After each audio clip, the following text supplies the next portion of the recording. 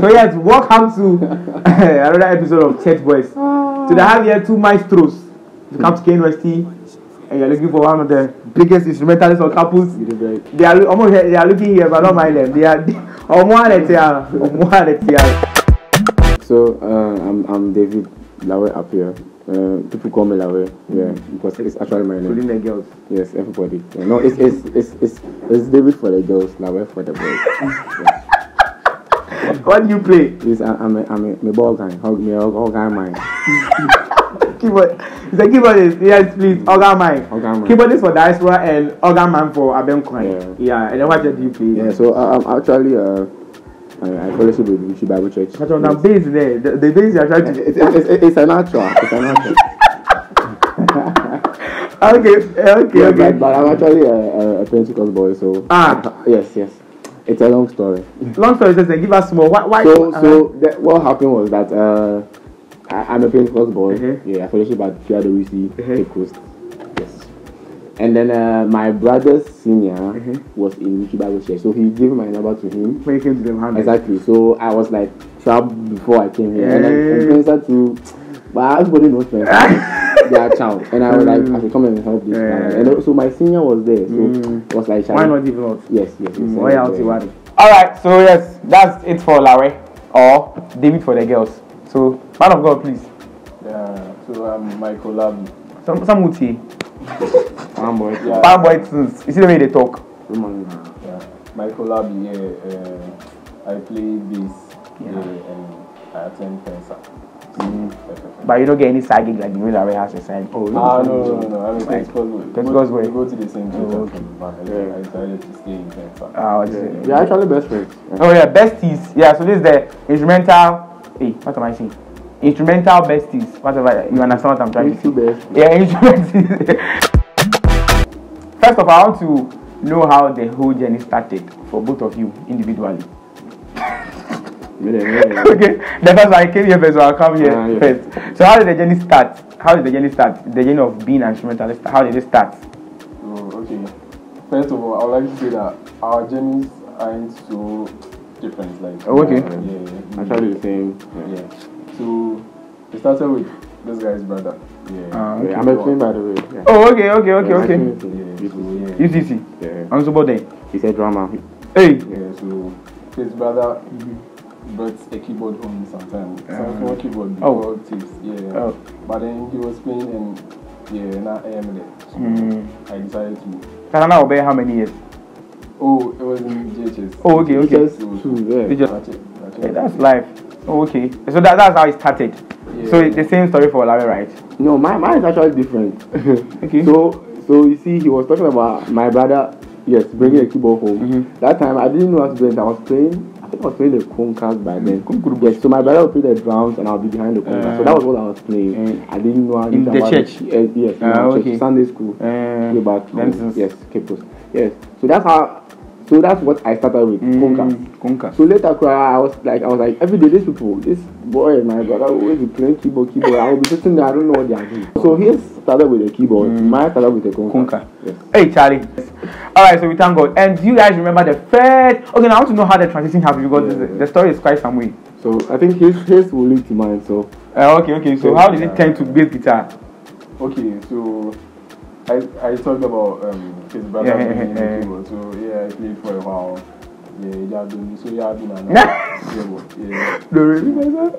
Yeah, so after quite some time, then when he started learning the keyboard, so we became like we knew how to play. I played with 12 drums by then. And then his brother also went to learn bass and then came to teach me. Big Brodsons. Yeah. My brother from childhood, no. He started drums. Are your parents pastors?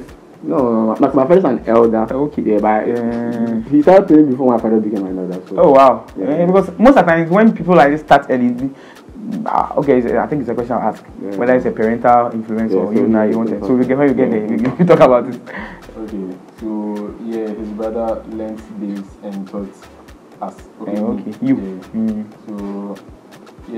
So it was like we were kind of in a band, but we didn't have specific PLQ. Anytime I could play drums, play keyboard, congas.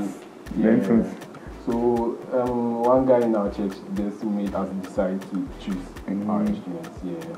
Choose okay. bass. I don't know about them, but he made me choose mine, and I decided to choose bass from then on. And then started flexing on the girls.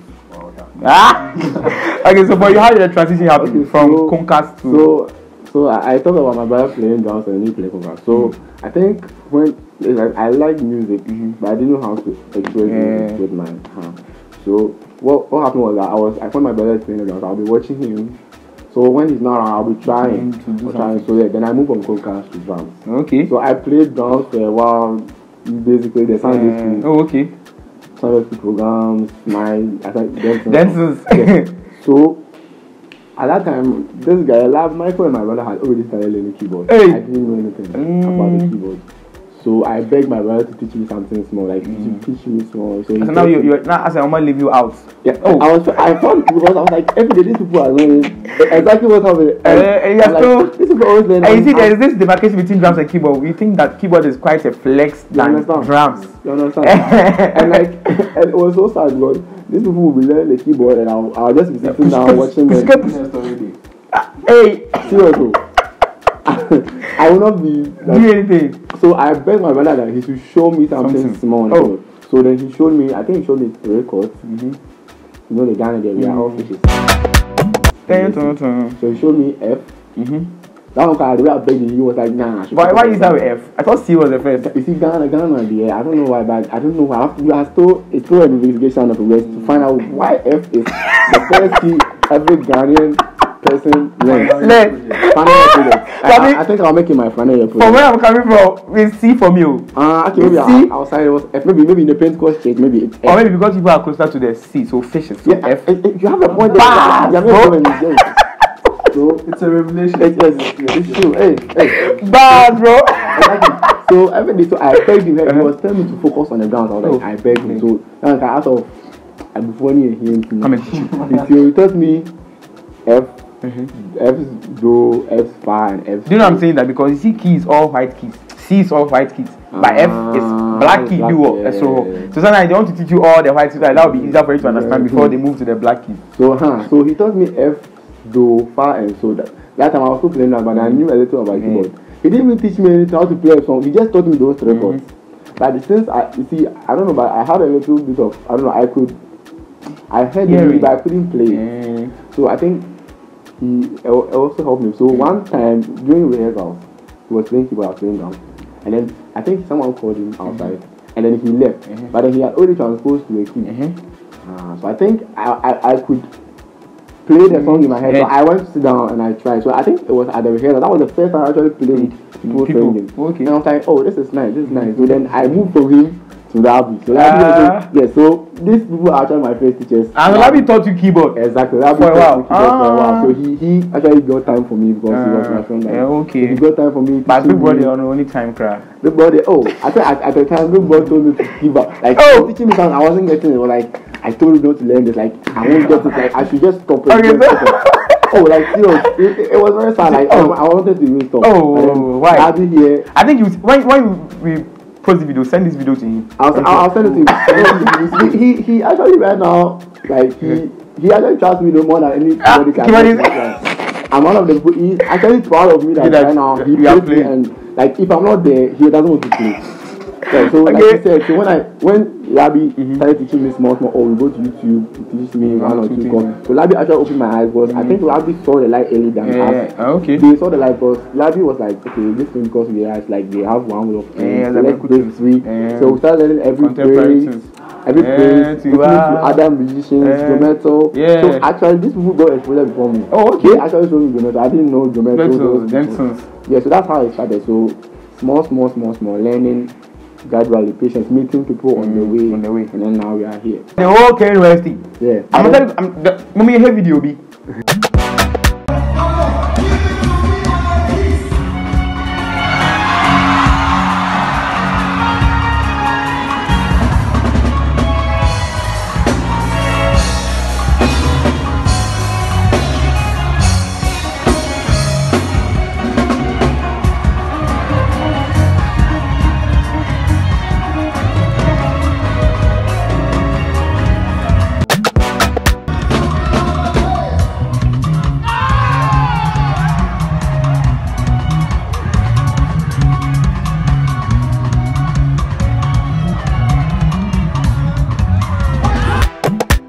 Yes, so this is what I'm talking about. So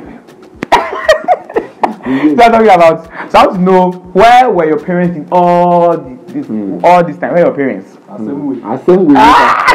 So for me, my I don't know, but they didn't actually know I played because before I had gone to SHS, now me said I'm more outside programs for them to see. So it was SHS 1. I think that's where my major transformation happened. Okay. SHS 1. Which school?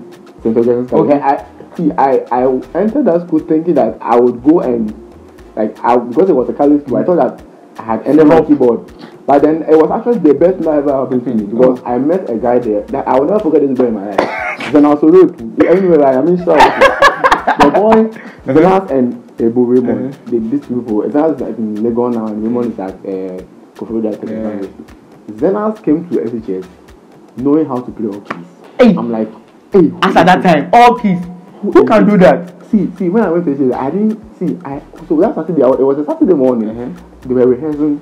I think there was a music group right beneath my house. And I was like, what's this? But when I went there, hey, I was hearing something. I've heard, but I haven't seen people play with my hair. I was like, Jesus. So I don't know if you know Harvest immediate past MD Jedediah. Okay, he was the one who actually helped me enter the room because I was afraid because what I was hearing and what I knew was nothing. I got relate, but hey, what is this? Knew how to play times 20 than what I knew. And I was also a transport test. I think it was Michael. He told me transport. He told me what transport was. So I entered that room, and then I was like, "Hey, what is this?" I was looking through the room. I was like, "Hey, bro, hey." I thought I got it all wrong. So was the guy who saw me was like, "Oh, I should come to I was begging. I don't wanna go. I don't wanna go there." So he helped me. He actually helped me. He gave me exposure. He come for the hair house, and I met that nice guy. So he taught me from scratch. I honed him. So I was like, hey, I have to learn. I thought when I entered SHS and I saw that guy, I said, I will get something from this boy. I said that by the time I read SHS, I So I honed him and Raymond. Shout out to those boys. They really helped me. So I started teaching me from scratch. I didn't even know what a major chord was. Man, I didn't know. So I didn't know anything.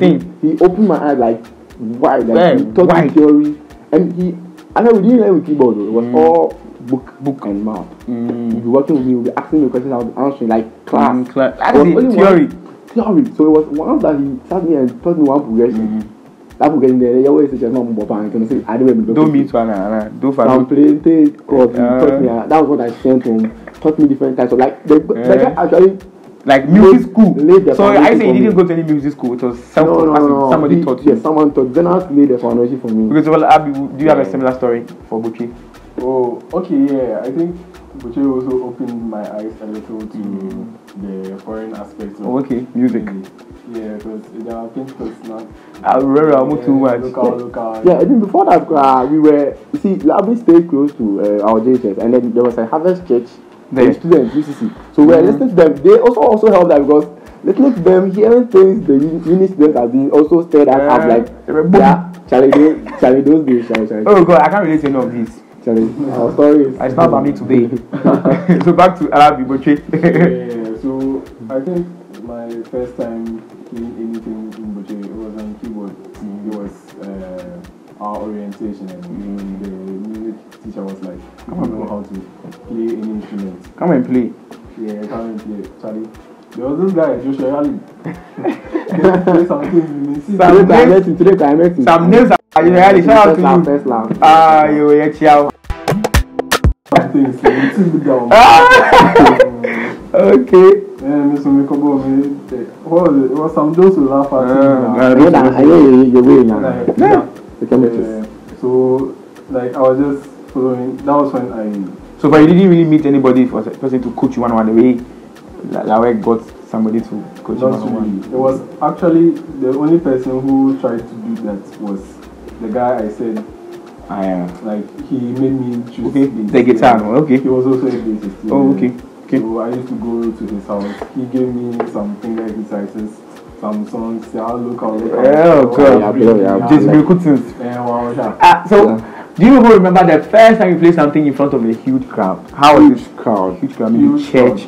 But not like necessarily a huge crowd, but in front of people. Wasn't it like those youth meetings at Ola Church? Oh, I remember mine.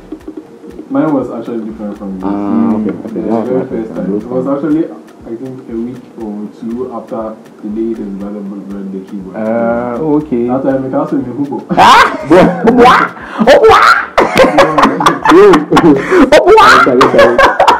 Also, me keyboard, not transpose gram. Transpose gram. Never do pass away and the song the person singing is not going. Oh God. Hey. I want to another big problem. Oh, like when say me my first time it was Sunday school. So after that first encounter with that rehearsal, learning small I was playing for the Sunday school. So their children's day, ministrations at other churches, those kind of stuff. And I think we were playing together. Larbi, my brother, so we were playing together. So I think there was those inner youth. Maybe youth is doing some meeting. So those were the times. That was the stage I was playing at before I go to SHS. And that's powerful. Okay, so how has the journey been being an instrumentalist when you came to the church, where your church came to accept you people as, oh, great church, this our keyboardist is Larry, and what is this? Lad. How has it been since this started becoming problem? I said like you go or make I go. Okay, so see, our church, it was like the more we got better and our eyes began to open, the more they rejected us at the beginning. Because you see, we were playing a certain way before we left SHS, and then we went to see a bigger and brighter light. When you came back, it's like they don't want us to play because it's like, in fact, I don't know whether they are confusing the singers or they've not heard our approach. I think they were not used to, because the typical Pentecost church, the chords they will play with different. They are not used to. So it was actually the inner instrument musicians that were actually accepted to us, so that we were bringing sound. So we actually caught eyes for a while, like conventions and stuff. There was a choir, choir that actually took us as their instrumentalists. Yes. And anytime we went to minister anywhere, like eyes on us, God, these boys like exactly. So there were those who were they don't understand why they don't want us to play, but the elders want them to. And by the time my brother was playing it, the ear told him that he should stop playing. Like bro, the guy is playing songs and like you should stop playing. You can't stop playing. Like you stop playing. Right? It was very funny. I think people are really fun listening to the story. Like coming from a place like that. And you have come out of that, because people are still suffering. People are still playing do fast so. I don't know, but I don't know. It was my brother's boss, Uncle Sylvester. God bless you, everywhere you are. That man really gave us exposure. Like he let us meet different musicians. So like he let us help. Like he will come to his room, he will watch Geometro's videos. I was like, Charlie, there are other things there. I said Geometro was coming there. Exactly. That time my brother started meeting people already. My brother there, I don't know. Oh God. Okay. So now you guys are instrumentalists in KNUST. Yes. I know you can choose to deny it, but you are popular in KNUST. We can't mention 10 instrumentalists in Ghana in KNUST and not. That one there. Me, I'm not really in the circle, but we know that Larbi is there because the church you play for is quite popular in campus, and so they will know you. So how is the community of instrumentalists in KNUST like? That's what I was expecting. I was really expecting that, because I heard some incidents be at School of Prayer that when you go there, all the groups will be standing at the back of the bar. Everybody wants to show. That's what I don't like. I think I heard of competition and I've heard of showmanship. Everybody wants to know that. Everybody to show that. Well, me, I actually believe in. I don't know about them. The people who helped me like learn what I learned, they actually share ideas with me. Like we think together. So in this school, I think I have one person I did that with Joshua Cranton. He's a fine keyboard harvest, very tight player actually. Okay. Yeah, he Joshua, I respect Joshua. He is very good. But Joshua up to now, since I became friends with him, still comes to me like Nana. He calls me Nana, like Nana. This song, what them play for you? Like he's the only person I'm like that way. He comes to me and I what them play for you, and I respect him very much because the level he plays and he's still coming down. To let help out, like we learn, we're fighting, like we study together, like, and it's very beautiful. Like, and I've not seen that across the campus, and I heard that. So me, like about the campus, they made them family because they are people said they are some way, but then I haven't actually experienced that because they share masquerade age. So and Rasu is a very cool guy. Down to earth. You ask anything to you. So yes, I'm here to meet some though. Me to have heard that some competition be. Yeah, they are competition. Maybe Larbi they have seen some before. Okay, the competition there, me from my point of view, I think that it's actually a good thing because it helps you like want to learn more. Okay, then what about the showmanship, whereby we are all showmanship? Maybe I don't know some like or show yes, but that shouldn't be the case. Yeah, at all. They do that and then they forget that they are playing in a band, so they should make sure that band play very important, synchronized, like it's harmonious. Like if everybody they play, everybody they show up, they show off. I think with that issue of overplaying, I think it has to do with everyone's perception of music in the band. How you understand it. So if all of you in the band have like a similar direction you see music, you will not overplay because Larbi, my brother and I, like we've played together for a very long time. We can like read our minds. Larbi can know what I'll play here. You accept this for me. My brother too, he knows what I'll play. Like we understand. You make music a beautiful thing. I hear some bands and I'm very sad. It's not that you can play that and demo. But what they are band play is not about individuals, so it's about together. You can be very, very not so good individually, but together you can make. Because you are playing the rest, you are all respecting your regions, like registers, playing what you have to play. Not over. It's very beautiful. If band play is very what moves me actually in a band.